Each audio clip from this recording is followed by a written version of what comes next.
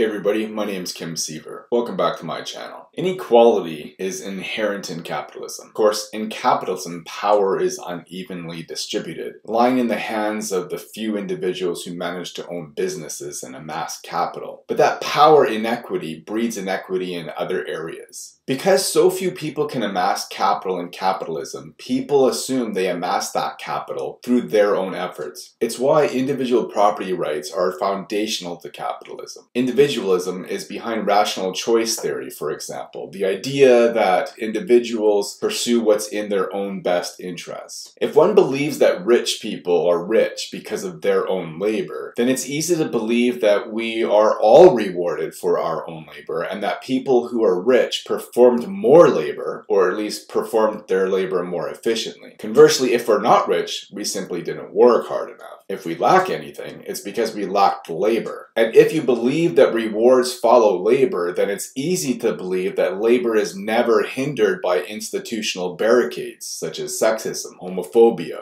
and racism. It's no coincidence that those who strongly support capitalism are the ones who are most likely to be oblivious to the institutional oppression. They're the ones to claim that the justice system is not racist. They're the ones to claim that it's not sexist, that most politicians and CEOs are men. They're the ones to claim that giving LGBTQ plus people equal rights is destroying the family. It's why capitalists deny racial privilege. It's why they deny gender privilege. It's why they deny class privilege. It's why they deny privilege in general. After all, if privilege exists and actually prevents people from finding success, then it proves that the idea that we can find success just by pulling up our bootstraps is a myth. And if the idea that we are rewarded solely because of individual labor is a myth, an idea that's foundational to capitalism, then it exposes capitalism as nothing but a scam.